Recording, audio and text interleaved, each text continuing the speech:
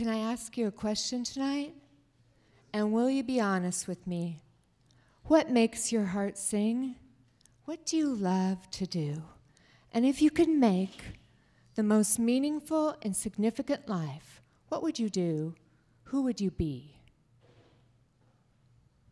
Between 2000 and 2010, the U.S. economy recorded zero job growth. According to the CEO and chairman of Gallup, we are 10, maybe 20 million jobs short of a vital middle class. He calls our unemployment statistic the big lie. Meanwhile, technology doubles its capabilities every 12 to 18 months, as evidenced by a 15-year period where productivity grew $3.5 trillion with no new labor hours. Yes, 50% of all jobs are vulnerable to automation. Job security is a lie. Technology has transformed work. There has never been a better time for you and I to move from job taker to job creator, from reporting to the CEO to being the CEO. My own journey to doing what I love and profiting has mostly been 3 steps forward, 1 giant step back, faceplant. I share it with you tonight to be transparent. If I can fail my way to doing what I love and profiting, anyone can. It started 14 years ago.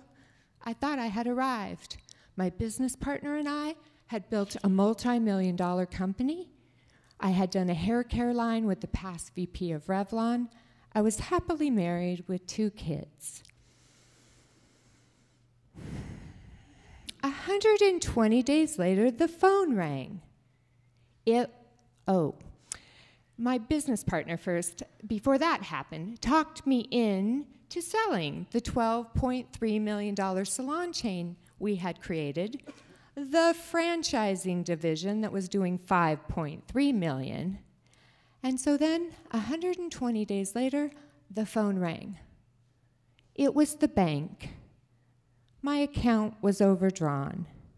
Yes, that one. It appeared my business partner wanted a little higher return, and so had done a lot of day trading. 60 days later, the phone rang again. This time, the voice on the other end was sobbing. Their plane, it crashed. 4 people, my children and I, had adopted as family. Our nanny, her husband, our adopted grandparents, perished. Suddenly, I had a life I didn't order, expect, and certainly didn't want.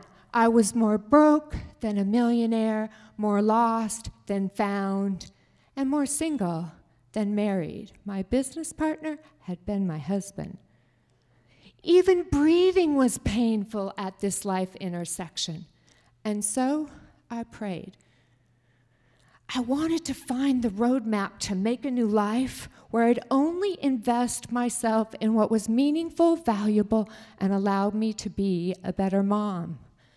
My journey to meaning and making money began when I launched a social venture. It gave its profits back to kids' charities. Meaning and purpose was high. The business model sucked. It lost money. 4 years later, I closed it and headed toward teaching middle school and high school. Of course, I had to go back and get my master's first. Teaching led me to my very best self. The impact in my students' life was surreal, but my own kids were still eating way too much top ramen. So I went and taught college and launched a consulting firm. 8 years later, I'm recently back from consulting an entrepreneur in Bali. I spend my time on the campus of UCF helping kids do what they love and profit, and I'm months away from a lifetime dream of publishing my first book, Dear Rockstar. You can do what you love and profit. Begin with you, not your brother-in-law's idea or even that opportunity. What, when you do it, are your very best self? What are you passionate about? What has meaning and significance for you? How can you add value, contribute, and serve?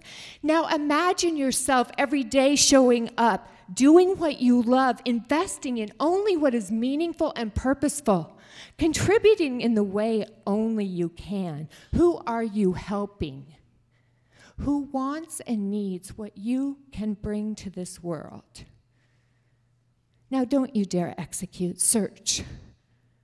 You know all those people you imagine giving you money for when you contribute and add value? Go out and have conversations with them, 25, 50, even 100. Find your first clients before you spend all your money. And then identify a mentor. Find someone that has done what you already want to do. Maybe she'll help you grow into the woman you imagined yourself becoming. Maybe she'll help you become the next Richard Branson. Mentors, they accelerate us. And then ask yourself about life return on investment. What is the return from the investment of yourself? And life opportunity cost. What are you experiencing? What is the cost of how you invest yourself? Because you, dear rock star, have been created unique, 1 in 6 billion, born to rock your one precious life, as no one before and no one after. So make a life you love, not merely a living. Can I ask you a question? What do you love? Do it and profit.